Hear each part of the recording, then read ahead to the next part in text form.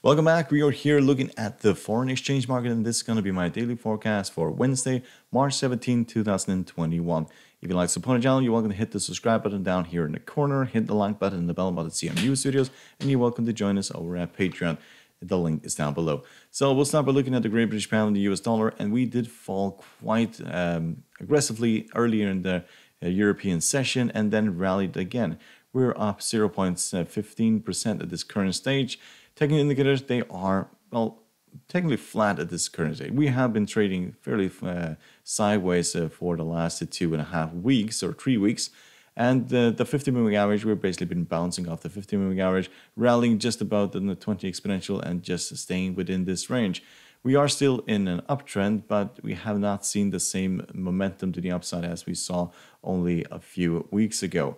So 50-moving average is still holding. If that breaks, that opens the door to the 100-moving average down here at 1365. Break above the 20 exponential moving average opens the door to the previous highs here are roughly 1402 and then all the way up to 1423.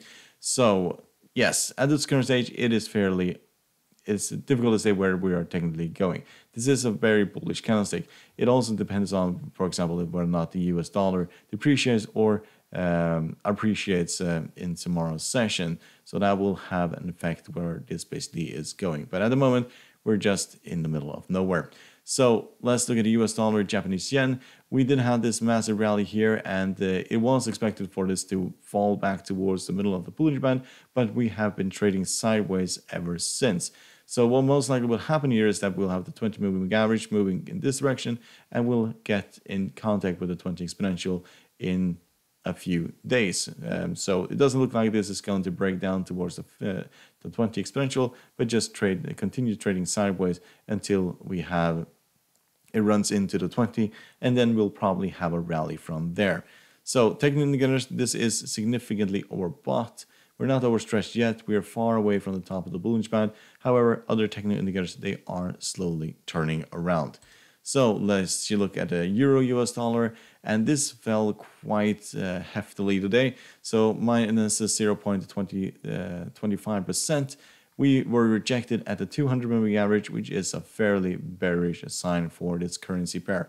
We have been trading with basically in a downward trend for the last 2.5 months. Technical indicators are still very bearish. We're on the edge of being oversold, but we have a lot of room to the downside here in the Bollinger Band. So we could fall down to 1181 before finding support here if you look at the Bollinger Band.